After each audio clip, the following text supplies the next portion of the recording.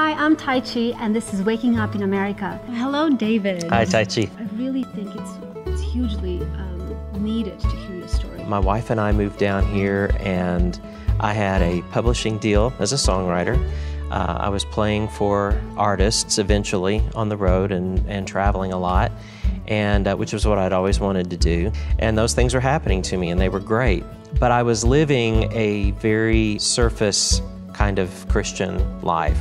And I really don't believe that I embraced my true beliefs until things began to happen that were tragic and that I wouldn't have written. I think that many of us are living out of what we wish we believed instead of what we actually own.